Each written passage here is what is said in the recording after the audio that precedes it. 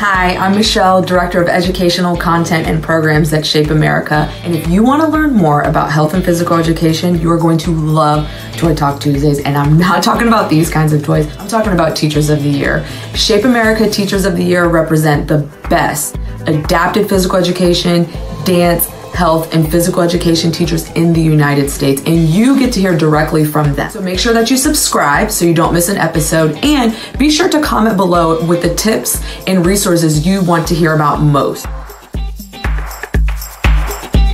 If you're interested in learning about how to become a Shape America Teacher of the Year, just make sure to click the link right here below. Thanks so much for watching. Hello, and welcome to Toy Talk Tuesday. My name is Julie Frank. I'm the Executive Director at Spark, and I'm delighted to serve as today's host.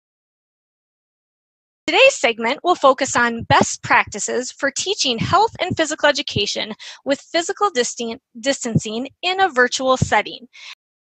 I am joined today by Brian, Allison, and Eric, and I will give them each an opportunity to briefly introduce themselves. Hi, thanks so much for having me. My name is Brian Hull. I am the 2020 National and Central District High School PE Teacher of the Year. I currently teach at Bruce Randolph School in Denver, Colorado. Hi there, thanks for having me. I'm Allison Relyea. I am the 2020 Eastern District High School Physical Education Teacher of the Year in upstate New York in Guilderland High School. Hello, everyone. My name is Eric Davolt. I am the 2020 Western District High School Physical Education Teacher of the Year. I teach in Mexico, Missouri at Mexico High School. As members of the Shape America Teacher of the Year community, you have a unique platform to share your expertise, talents, and leadership with health and physical education teachers across the country. We are so proud of your accomplishments and appreciate you participating today. I'll now turn the program over to Brian to kick us off. One of the first tips and tricks I wanted to share with you all was my sample lesson structure. And my reason behind this was I want my virtual classes as similar and as closely aligned as what my classes are in person when we're out of this pandemic. So as you can see here, my normal sample lessons within the COVID remote learning platform is consisting of a attendance and do now sequence. I go over the daily objective. I'll introduce and explain new or existing material. And then I release my students through the gradual release model to where the students are going to be doing independent work. And then I'm able to check in with students to breakout rooms or private chat. And then furthermore to that, I try to allow as much student choice as possible for my students. So mainly that is through their physical activity choice. So throughout this lesson, if students want to continue working on their health academic work, they can. But I also allow them to choose to opt out of that. And then they choose an activity they want to participate in. And that becomes asynchronously. And then their job is to fill out a weekly activity log for me for accountability purpose and goal setting purposes. So my start of the lesson consists of a do now, and the end of a lesson consists of an exit ticket like I do in person.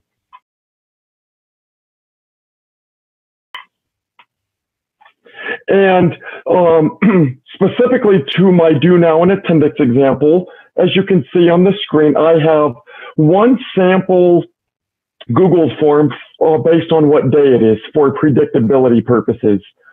And as you can see, most of these align with social and emotional learning purposes, but also some health and skill related fitness purposes as well. But mainly I'm all about the SEL benefits of activity right now, especially with this pandemic. And as you can see, I'm all about student choice, like I said, for physical activity, but not just that, I'm all about introducing some very unique physical activity options for my students. So here you see a Domino's activity challenge to where they're relating Domino's pizza to certain types of activities.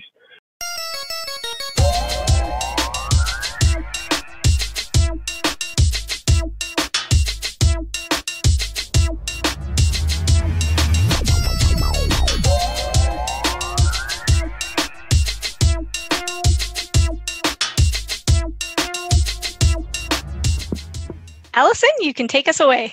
Okay, great. Thanks so much. I wanted to take the opportunity to share a couple of resources that I'll be using in my physical education classes this year. The first one is going to be a needs assessment survey. In the spring, when my district went to all remote learning, I felt as if I did not know enough about what my students were dealing with at home. Some were taking care of their siblings. Others had to get jobs to help support their families. And I had plenty of students, like I'm sure many of you have, that struggled with remote learning as a whole. If I knew some of this information ahead of time, I would have done some things and approached some of my teaching, I think, differently. The survey will definitely help to guide me better to understand what my students are managing at home. Some examples of what I'm asking them include if they are caring for any siblings, if their at-home work environment is quiet and productive, if any of their parents or guardians are working home remotely and if that impacts them at all, any technology strengths that they may have or any needs that they are going to need help with throughout their remote learning experience, and then the access to resources and equipment that they may have to conduct some of the physical activity that I'm going to have them do. I'm also going to be asking them if they want to schedule any one-on-one time with me to express any concerns that they have about our physical education class in a remote environment or just about the school year in general. By conducting this survey, I will be able to make more informed decisions when delivering instruction, creating assignments and assessments, and meeting some of their social and emotional needs.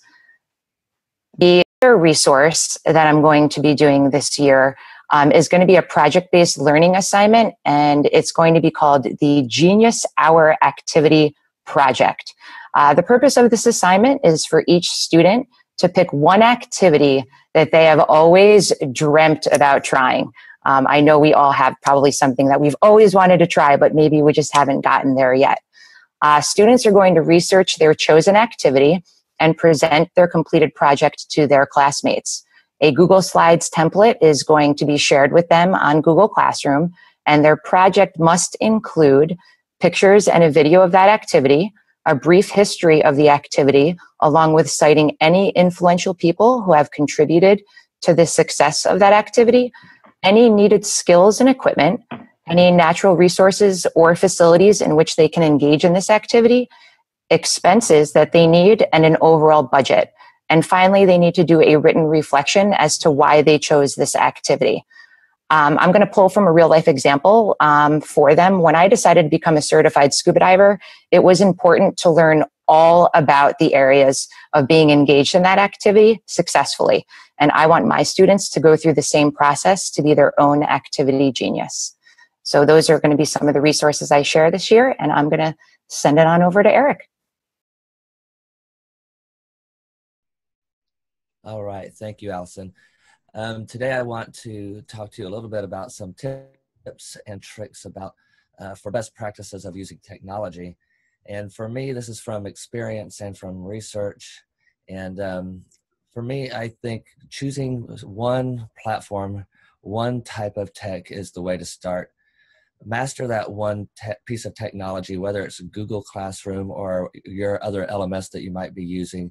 And once you get really, really good at that piece of technology, then adding in other pieces of technology, whether it be something like a video delay for students to use on their own through a web extension, or whether it be Plickers online.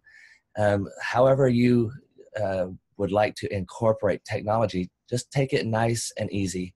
There's no reason to get into a rush. Keep it simple for yourself and keep it simple for the students. As far as planning your lesson goes, though, I would say if you're a lecture type person, you might want to consider using the lecture as an asynchronous activity. And then when the students are with you, you can really dive into a deeper discussion with your students about what they watched you teach about in your video, because there's not a real good reason to just lecture in person with the students there. You want to be able to interact with them and build community just like you would in your real classroom. you also need to figure out how you want to plan your lesson out. How are you going to monitor the questions? Are you going to do that in real time? Or are you going to have them put all the questions in the chat box and answer them at the end of the class or even after the class is over? Will you dedicate a certain time of class as a Q&A section? Will you use breakout rooms and small groups so they can have discussions? All those are great ideas rather than just lecturing the whole time. Do you want to have your students on camera all the time or not at all or all the time? What activities might you choose to have cameras on and cameras off? And what will you do if a student has a technical issue? These are all things that you should be trying to think through ahead of time so you're ready and the students are as ready as possible. And then finally, I'd like to end up with, will you record the session or will your district allow you to record the live session for those students who might have technical difficulties and or can't make the session at that time for whatever reason they have to be absent? It's always going to be a great resource if you can record the session, but if not, you'll be able to figure out another way to get the students that information. To help you out a little bit, I do have 2 resources. I'm a big Google fan, and you can always check out my YouTube channel. I've got a bunch of videos there for you to use and to help you incorporate technology and other things. And then I also want to show you a resource that I've been referencing throughout this little talk right here. It's this article called Teaching Practices for Your Virtual Classroom. Thank you very much. On behalf of Shape America and the Shape America Teacher of the Year Partner Network, thank you, Brian, Allison, and Eric for sharing these ready-to-use activities, tips, and tricks. Be sure to visit www.shapeamerica.org to check out our bi-weekly Toy Talk Tuesday segments for more great resources from our Shape America Teacher of the Year community.